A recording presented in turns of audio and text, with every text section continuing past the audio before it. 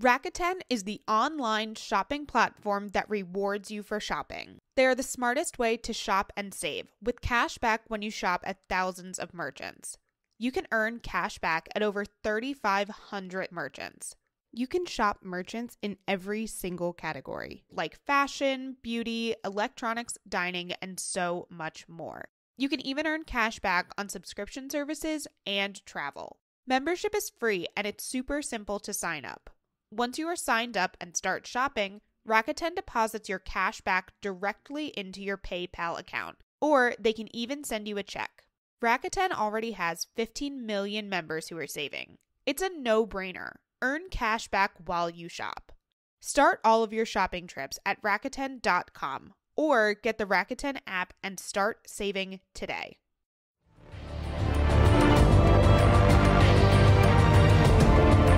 This is CBS Eye on the World. Here's John Batchelor. The Great Train Robbery of My Youth, Life magazine featured 1963.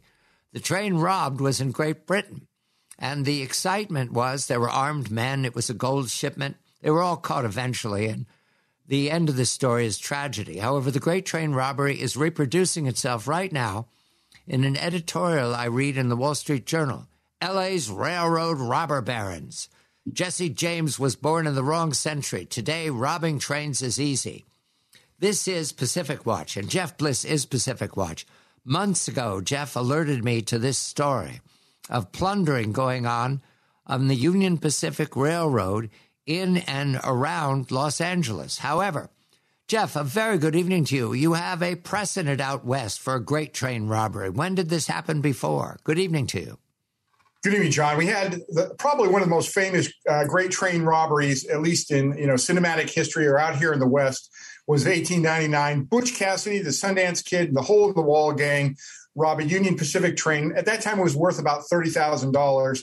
But of course, it gained them a lot of notoriety, and they ended up having a movie made of their life, starring Paul Newman and Robert Redford. But it's changed quite a bit. Instead of approaching trains on horses or trying to slow them with all kinds of log jams, things like that. What they have now are trains parked in the downtown LA area, and they're being hit by gangs of organized criminals who are taking them for millions. Now, Jeff, I do not know downtown Los Angeles except for example, Them, the famous movie of the giant ants that hide in the waterways underneath Los Angeles. Where are these yards? I've only ever driven out from downtown out to Hollywood. Are these yards near downtown, or are they another part of town?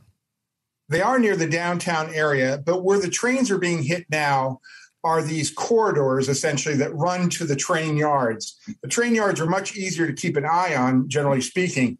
But what's happening is as the trains come into the downtown area from, say, the ports of LA or ports of Long Beach carrying these containers, they are either stopped by traffic or slowed or even stopped by the thieves who get on board and pull the handbrakes. And then they go to town. So you have these corridors that are in LA. They're down below, they're below the road. So you can't really see them that well for the roads.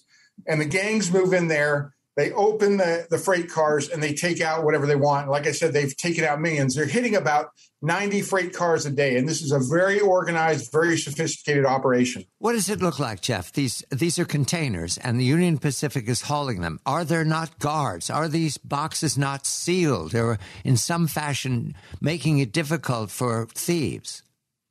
There are no guards on the train. As a matter of fact, Union Pacific has recently pulled in some extra help with their detectives or their railroad police, but that's only 5 people. So the coverage of this has been spotty. It's usually we find out about it after the fact. But what happens is as the trains are sitting there on spurs or on the rail lines, the thieves come up. They are able to open the rail cars very easily. All it takes is a lock bolt cutter.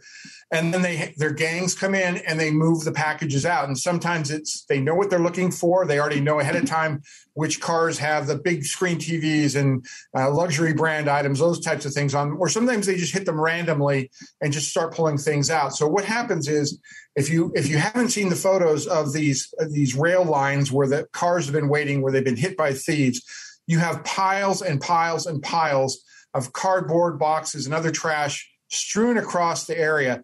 It almost looks like less of a rail line and more of a landfill. There's so much trash, sometimes 4 or 5 feet high, all around the trains. The first you brought this to my attention, I didn't believe it, Jeff, was last fall, I think before Thanksgiving.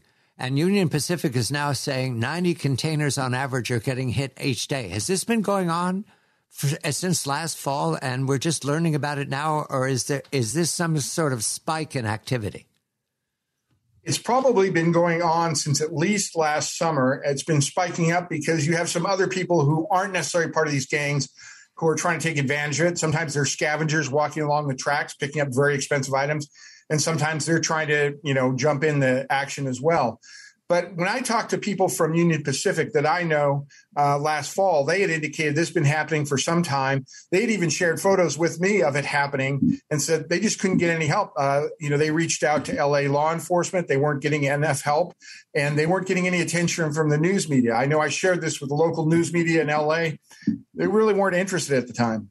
Jeff, you have a district attorney, George Gascon, who has gained national attention because of his creative opinions of who to prosecute and who is not to prosecute. Has he said anything definitive about these thefts, this plundering? Because it suggests that this is beyond the broken window syndrome. This is the broken train syndrome.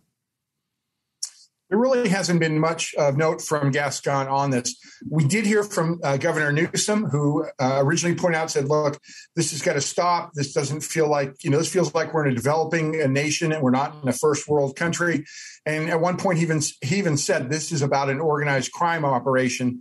And so, that's been about the most of it. Of course, the local police now have really stepped up their operations and talk about it more and more. But we really haven't heard a lot from George Gascon, which has people very angry. One more, stick on the fire when it comes to people being angry with Gascon. And the trains continue to roll. Union Pacific has no choice. Is that correct?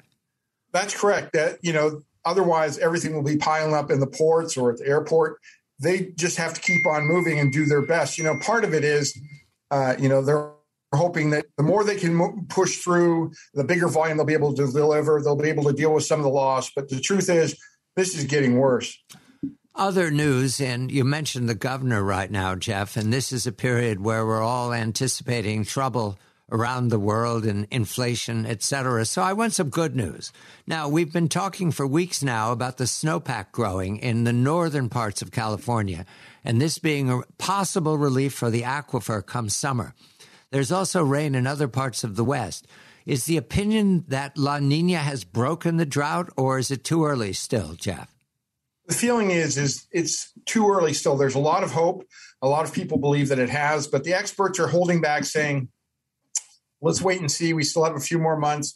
If it continues like this, and we'll surely break the drought, and we'll be okay. We'll be able to ease water restrictions. But you have a number of locations throughout California in the West saying it's too early to give up on the water restrictions. As a matter of fact, the water district that serves Calabasas and Malibu and some of those areas of LA said today they're going to continue on with their water restrictions. And finally, Jeff, when we come to thinking of California, we think of empty shelves, the ones we're seeing here. We think of missing store clerks. We think of drivers who are not making their regular deliveries because of Omicron. Is that happening in Los Angeles as well? We see it here in the East. It very much is. I have a relative who works in the grocery business, and they talk about these empty shelves and the number of people that are reporting to work all the time. This is a big problem. And, the biggest problem, though, is the first one you pointed out, and that's the supplies. There's a real dent, and there's a fear that there's more to come. In other words, it'll be worse down the road. Is there a talk of hoarding, anything like that? Paper products, the way we saw in the early days of the virus? Nobody's really talking about that. You don't have the restricted number of times you can go into a store anymore. And about as restricted as it gets is, wearing masks in a store. Other than that, people just kind of going along to get along. But there is a spoken fear among shoppers and people who run stores saying things don't look good and we feel like it's getting worse. Jeff Bliss is Pacific Watch, and the great train robbery, according to Jeff's reports for months now, has been well known to people who live there. I believe that I didn't face it finally, until I saw it in the Wall Street Journal. And then I contacted Jeff and said, you've been telling me this for months. This is CBS Eye on the World. I'm John Batchelor.